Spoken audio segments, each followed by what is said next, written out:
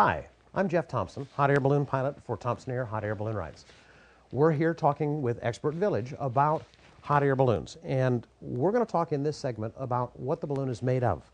A hot air balloon is made out of a ripstop nylon. This nylon is a real lightweight. It only weighs 1.2 ounces per yard. It has a 4-ounce urethane coating on the fabric, on the inside of the fabric, to seal the fabric, make it airtight. This keeps the air in the balloon. The hot air balloon envelope is about 77,000 cubic feet. To give you an idea of how big that is, your average 2,000 square foot home holds about 18,000 cubic feet of air. So a balloon like this would hold the same amount of air that you would find in about 5 2,000 square foot homes.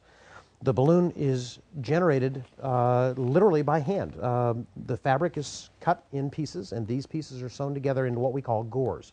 There are about 18 panels in a gore, and there are 24 gores in a balloon. And so it takes about 6 weeks to sew a balloon like this together.